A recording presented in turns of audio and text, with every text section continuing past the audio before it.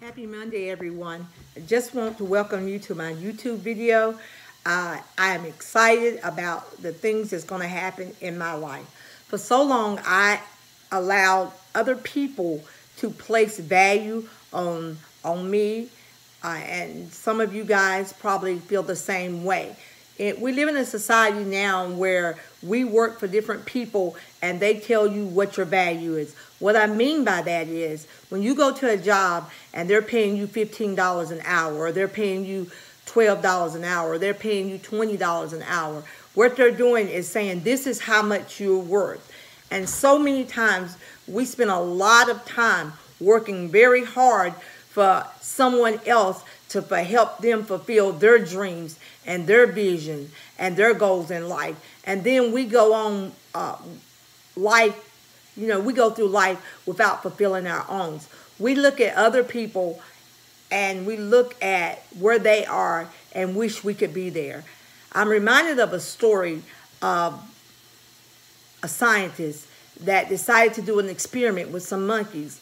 What they did was they caught the monkeys and they put them in a cage. And in the middle of the cage, way up high, what they did was they put a bunch of bananas. And when they put the bananas up in the cage, every time the monkeys would try to climb up, what would happen is they would take the water hose and they would hose the monkeys down. And day after day, this is what happened.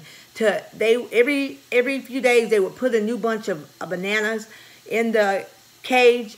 And every time again, the monkeys would try to climb up, they would hose them down. This went on for days after days, and those days became weeks. The next thing happened was they started putting the bananas in, and the monkeys were so tired of getting hosed down that they stopped trying to get the bananas. A month later, they took a new set of monkeys and put them in the same cage with the monkeys that they had been hosing down every day. The next set of monkeys saw the bananas and began to climb up and get the bananas and come down to where the other monkeys were and eat the bananas.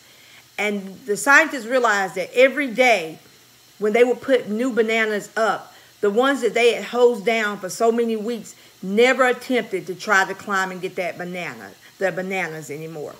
And the moral of this story is sometimes in our life, we have things that beat us down.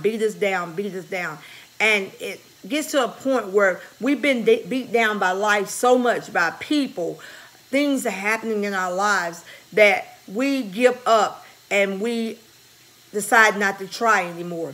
We look around and we see so many other people doing great, mighty things. We see people doing things that we desire, things that we wanted. And it seems like that every time that we try to do it, it never worked. So I want to encourage you today that to not let those monkeys get you down.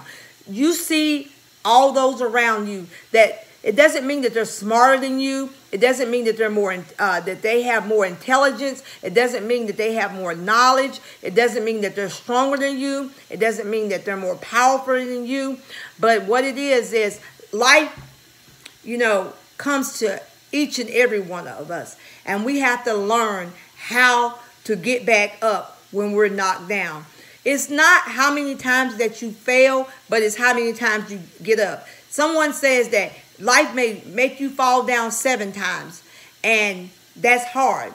But the greatest accomplishment is that when you've been knocked down 7 times, that you'll get up on that 8th time, and that 8th time you'll succeed. So these are my encouraging words for you on this Monday. I wish you a happy Monday. If you like, please subscribe down below to my YouTube video, and we'll see you again. Thank you, and have a blessed day.